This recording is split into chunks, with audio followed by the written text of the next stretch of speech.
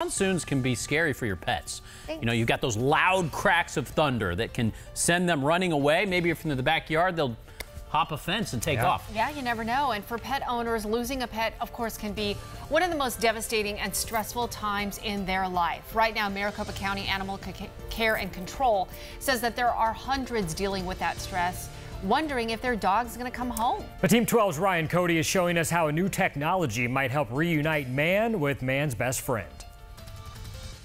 He's just the light of my life. Stacy Lewis is spending night and day searching for his 9-year-old Australian Shepherd Skylar. He even wears a shirt with his face on it. Everything that's gone through my mind for the past 2 days since I've lost my dog, just sorrow, apprehension, hopeful. It's a bad time for runaway pets. Shelters in Maricopa County are full.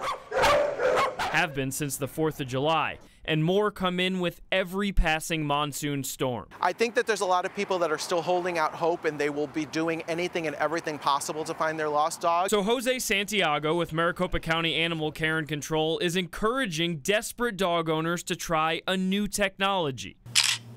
Facial recognition. Apparently, it's not just for humans, and there's a free app called Finding Rover, which connects the picture of your pet to a database of others. Believe it or not, they do have different facial features. The way the fur lays, the texture of the fur, all of that's going to play into the factors of matching them up within the database system. A system which includes partnering shelters in the valley, so if your dog comes in, you might get a match. It's quite disheartening to think that he's out there and I can't find him. But because of Finding Rover, if Skylar winds up in a shelter, Stacy will be one of the first to know. Facial recognition is an amazing start to something that may find my dog for me.